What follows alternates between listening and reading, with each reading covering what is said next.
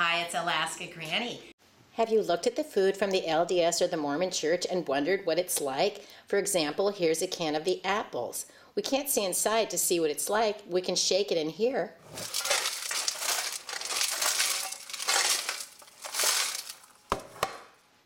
We can read the ingredients are dehydrated apple slices, sodium sulfite, which is a preservative.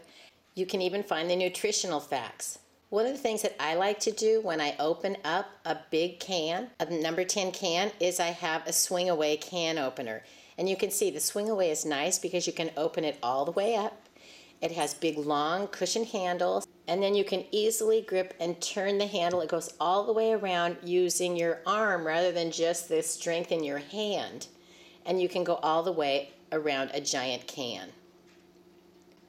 Let's go ahead and open up this can of apples, dehydrated apples from the LDS or the Mormon Church. You can see inside, it looks more full than I might have thought it would be. This is a great time to get out the scale that I bought so we can weigh it and see how much actually is in this can. And this scale is kind of cool because you can toggle through all the different types of measurement units, however many it means where you live.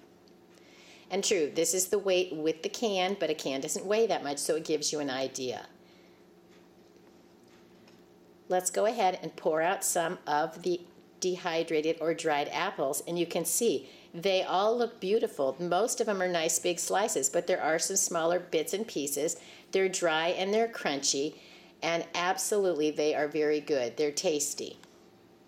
You can eat them dry right out of the can, or the directions tell you that you can rehydrate them by adding 1/2 to 3/4 cup of hot water to 1 cup of apples and let it stand for 15 minutes, then drain off the excess. So here are some apples. Here's the water. Let's pour it in and set the timer. You might want to make sure they're all submerged in the water so there aren't any dry bits that aren't in contact with the water. One way that I like to use dried fruit is in oatmeal, and I usually just make 1 serving because it's usually just me eating oatmeal. So I can put in my cup of water, my 1/2 cup of oats, and I can toss in a handful of the dried or dehydrated apples. And I break them up a little bit just to make sure that you don't have just some big huge slice in them.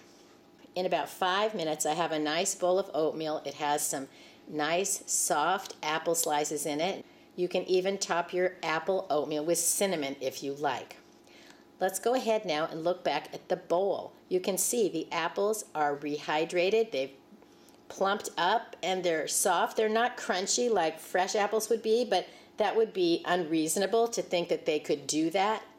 But this would be great if you wanted to go ahead and make them sink into an apple crisp.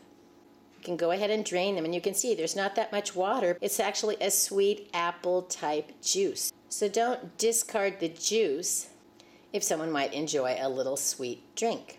Simple ideas of how you could incorporate the dehydrated apples from the LDS or the Mormon Church. You could add them into some granola or make your own trail mix with an assortment of dried fruit, some granolas, nuts, even chocolate chips, marshmallows, whatever you like in your granola. Break up a few and add them into a bowl of Cheerios. Don't they make some apple Cheerios? That would be good.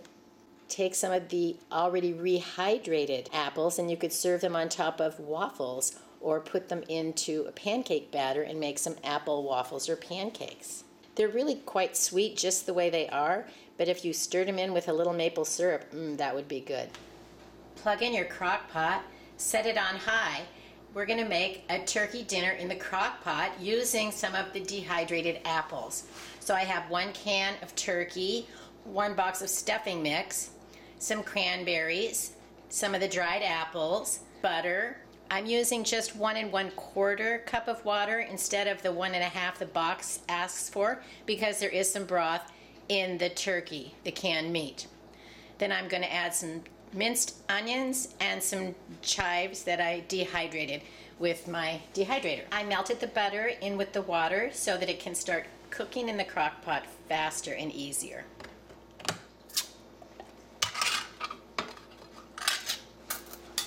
If you've never used canned turkey, it's really quite good. You can see there's some big chunks.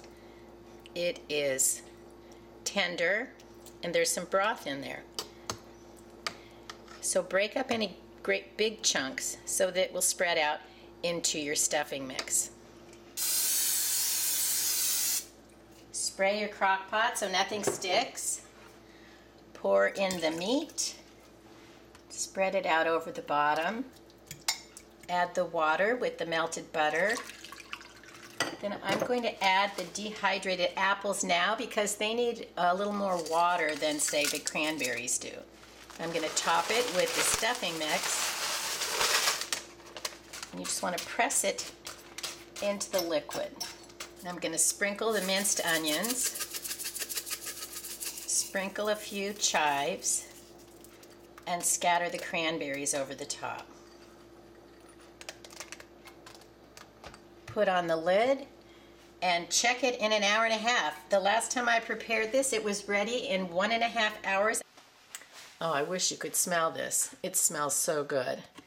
It's been about 90 minutes. Oh, look at that. The stuffing is all soft and moist. Look at the cranberries. They're plump.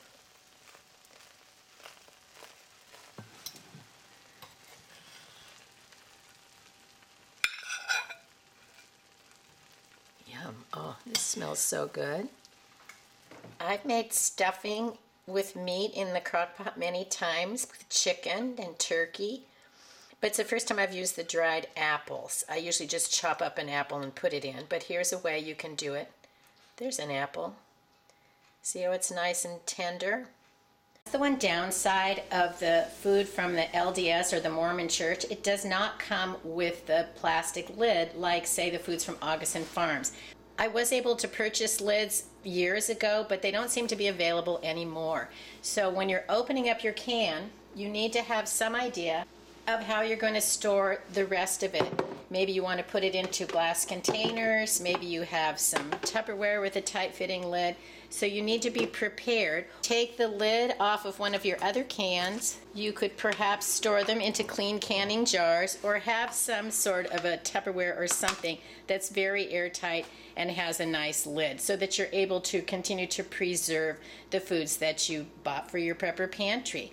The cans of food, once you open them, need to be used within about a year. So while it's nice, they can last 30 years in your pantry, don't put them away forever because they're really quite tasty foods. So it could be something, they're pretty affordable, they're tasty, they're high quality, and you can go online and buy some more, order some more. They come in a box of 6 of the exact same item, so you have 1 to try and 5 to put away. And that could still be something that works, so you have plenty of food for your long-term food storage stockpile. This can likely would have completely filled the 3-quart jars, but I was using them today showing you what they're like. So that is a lot of apples in the can, in case you were wondering, what do they look like? How do you use them? Are they any good? And the answer is definitely they are good, they're sweet, they're tasty, and they're nice quality apples.